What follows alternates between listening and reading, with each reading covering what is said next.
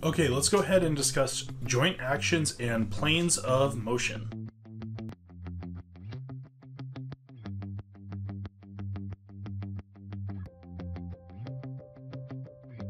So let's go ahead and start with the anatomical planes of motion. And as you can see on screen here, we have three primary planes of motion. That is the frontal plane, often called the coronal plane. This divides front from back.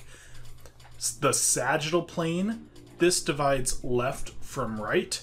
And the transverse, often called the horizontal plane, which divides top from bottom. Here's another look at each of these anatomical planes all in one look. And here's our first chance to look at the axes of these different planes of motion. So we can see that the transverse plane of motion has a longitudinal axis of rotation. We see that the frontal plane has an anterior-posterior axis of rotation, and we see the sagittal plane has a transverse axis of rotation.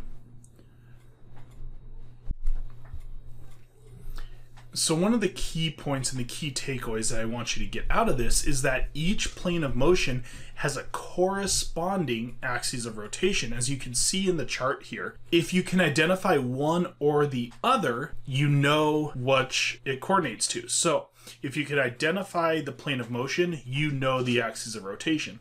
If you could identify the axis of rotation, you know the plane of motion. And one of the key things here is remember that all of the joint actions are actually defined based on this standard anatomical position. So if we go back a slide here, this is the standard anatomical position. So however the joint action would occur from this starting position is how it's defined. It doesn't matter how the body is oriented. If this person is laying down, the joint action still occurs in its corresponding plane of motion.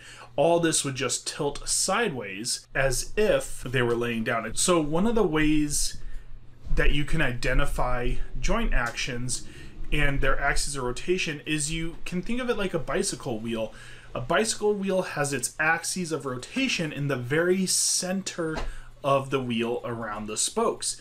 And you can see the spokes rotate around that axis. So if you were to overlay a bicycle wheel over the joint action that you're seeing, the wheel is what rotates, the axis is the point at which it rotates around.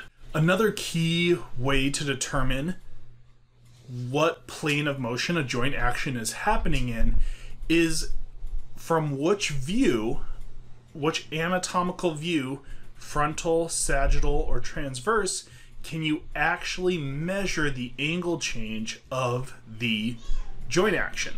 So on screen we could see an example of shoulder abduction, and you can see that from the frontal plane we can measure the joint angle change. However, from the sagittal plane view and the transverse plane view, we can't actually measure the joint action and the angle change. So we know that shoulder abduction occurs in the frontal plane because that's the plane that we can measure the angle change. Thank you so much for watching that. I hope you learned a bit more about biomechanics. I have a couple of videos on the screen that I think you will find helpful, but I also want to recommend you check out biomechanics101.com. It's my massively in-depth biomechanics website that has everything from a full-fledged biomechanics university level course to the ultimate study guide and even a free biomechanics practice test. You could head over there, get that test for free, and you can even use the code in the description below to get 20% off anything you purchase over there. Hopefully I'll see you there, and regardless, I'll see you in the next video.